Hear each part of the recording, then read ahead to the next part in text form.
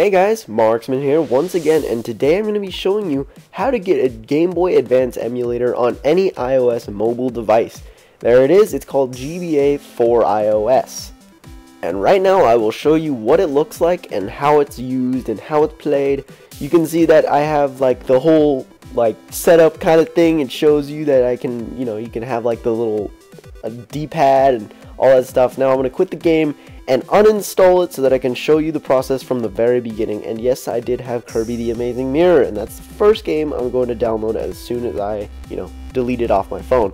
Now, deleting it isn't enough. You have to go into your options, go to settings. Now, I was trying to figure it out, but it's general. Then you go scroll down, and it is your profile. You have to take away this thing, otherwise it is not completely uninstalled from your phone, just in case you want to uninstall it. Now then, you do not need to jailbreak your phone. All you need to do, and I'll have a link directly to this, is, well, you have to go to this website. Now then, you have to get to this website entitled Riley Tessett, iOS developer, and he's a pretty cool dude because he made this sweet emulator. So you're going to want to go to that website that's right linked inside the text, and it'll bring you to this page. Now, it does tell you have to set your date before 2012, or during 2012, or just basically before 2013, like September 4th or something. I'm not sure why, but you have to do that. So that's how you do it. You go to general, date and time, and set it back. I set it to 2011 because, I like to be safe in my travels, and I accidentally misclicked, and you will have to reload the page if you do that, just for reference, if you're an idiot like me. Now then, I do reload the page indeed, and then I do install GBA for iOS. That is the one you want. Now then, it'll install like any other app on your phone, and I move it just to the place it was because I am OCD like that. And you see I have no more ROMs. They got deleted. They're gone. They're donezo. So you have to hit that little cool search tap thingy, and it'll open through Safari. Now, this is one of the only pages you can open while your phone is still in 2011 or 2012 mode. You cannot really have a party and search for anything else, otherwise it'll tell you have to verify your cache. That just means you have to change your time back. Now, I will be installing Kirby the Amazing Mirror because that was one of my favorite games of all time. So you have to go to this page on coolrom.com and find the download link at the very bottom. Not the one where it says GBA for iOS. Don't be fooled, that doesn't work. Now you see it'll download as though it were searching for a page, but that's actually it downloading. And then it will bring you to this beautiful white crisp page where it'll ask you what you want to do with it, and you open with GBA for iOS. Not Google Drive, Mark. Yes, GBA for iOS. And it'll bring you right back, and it'll run just the same. Now my recording software derped out and kind of broke on me at this point, so I basically installed another game, but it didn't record. And after the lamest transition of all time, there it is, Advanced Wars 2 Black Hole Rising, because of the beautiful innuendo in that.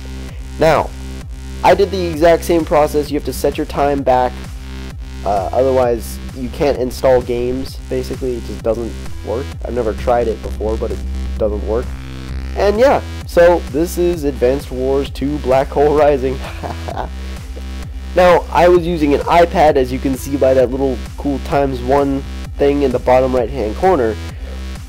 If you are going to play on a phone, I highly recommend the full screen and not this screen, because otherwise your actual display is like 1/10 the size of your phone and you can't see anything. But since I was playing on iPad, I made it this display, making it cool. Now, I have to say that there is a function that I did not cover in this recording, and that is because my progress on the other one got erased because of my recording software again.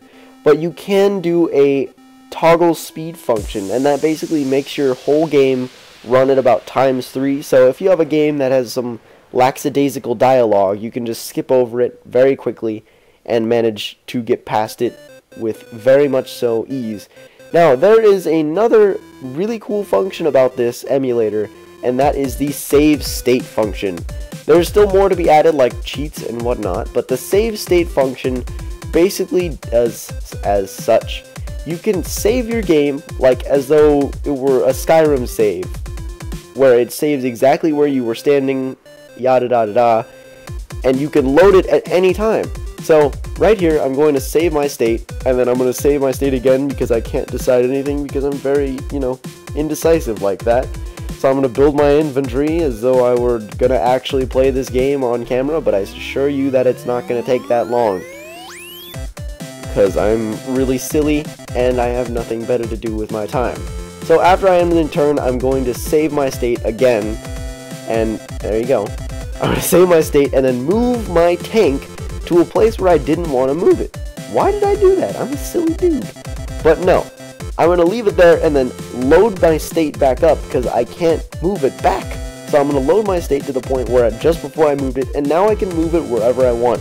Now this will work for Pokemon, just before you want to catch a Pokemon, so you could, keep trying. You can catch like freaking Rayquaza with a Pokeball, or you can try and beat that gym or dungeon over and over again in Kirby if you want, or Legend of Zelda, you can keep trying the same puzzle over and over without trying to go leave the room and come back or whatever. That is very helpful. It's a cool feature, and I'm glad they have it. Anyway, and thusly that was Advanced Wars 2 Black Holes, and this was, or Black Holes Uprising or whatever. Thank you guys for watching. I'm Marksman. This was how to get your Game Boy Advance awesomeness on your iOS mobile device, and I will see you guys later. Stick around and maybe, see some of my other videos. I'll see you guys later. See you guys later.